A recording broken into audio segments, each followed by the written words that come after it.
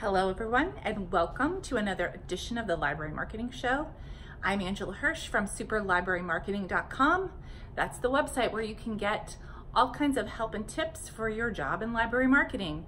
I'm here in the cavernous newspaper stacks of my library with a question that I wanted to answer today. It came from a webinar that I did recently, and because of time I didn't have the ability to get to this question, but it's something that everyone who works in library marketing struggles with.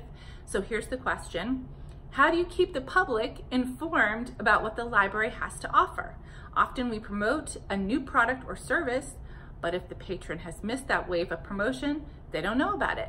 I think that is a great question. I think it's a struggle that we all have. And my answer comes from a marketing conference that I went to a couple of years ago where I heard a guy named Andrew Davis talk about a concept called tiered or staggered promotion. And here's how it works. Basically, most of the time when we do library marketing, we create a campaign and we release all the elements of that campaign all at the same time. But when you're doing tiered or staggered promotion, you release the pieces of the campaign at various stages. So for instance, let's say you are promoting a new service, like let's say your library just got onto Overdrive, right? You could do a huge promotional push on the launch date of Overdrive, and that would be totally acceptable. But you don't want to stop talking about the fact that your library has Overdrive over time. So what you do is you schedule out promotions at a varied rate depending on your own promotional schedule, your ability to create those promotions, but you would release each of these tactics over a long period of time. So for instance, let's say you do your big promotional push, then a couple weeks later you send an email to all of your cardholders and say, hey, don't forget we have this new app, Overdrive, that you can use to check out ebooks, and here are a couple suggestions. Then maybe a couple weeks after that, you release a video showing how to use Overdrive and the Libby app. And then a few weeks after that, you release a blog post that talks about all the great things you can get on Overdrive. And then a couple weeks after that, you do another email. We just have to constantly be promoting the things, A, that our cardholders use most often, and B, that are the hidden treasures of our library, which are the things that we think are so cool, but that people don't know about.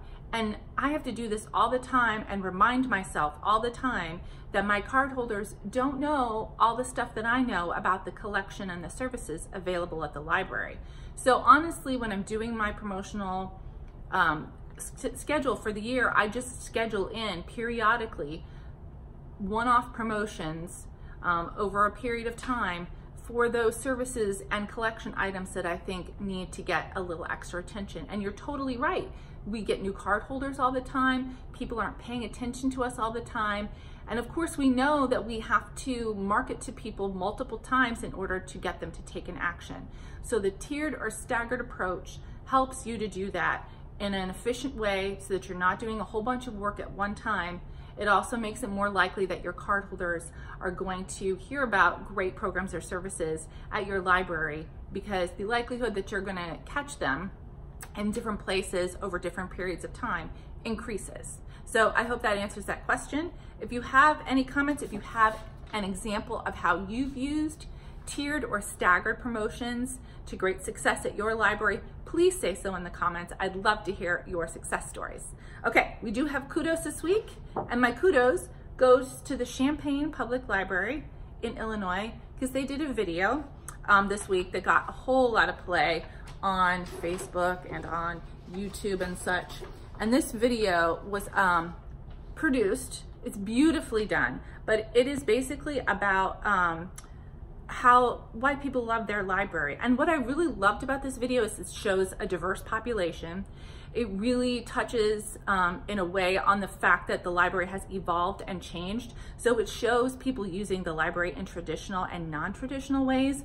And I think it just does a beautiful job. The very last soundbite in the video, if it doesn't make you cry, I don't know what will. So great job, guys. I think this video is beautiful and wonderful. And of course, I will share a link on superlibrarymarketing.com, which is of course where you can go to ask questions for the video, or to see past episodes, or to sign up for upcoming webinars. I've got one in January with Orange Boy. I'm also going to be at Edge 2020 in Edinburgh in February. If you're in that area, you should register for that conference because I'm going to be there and I'd love to meet you. And you can get all kinds of library marketing tips on superlibrarymarketing.com. So thanks for watching, and I'll see you next week.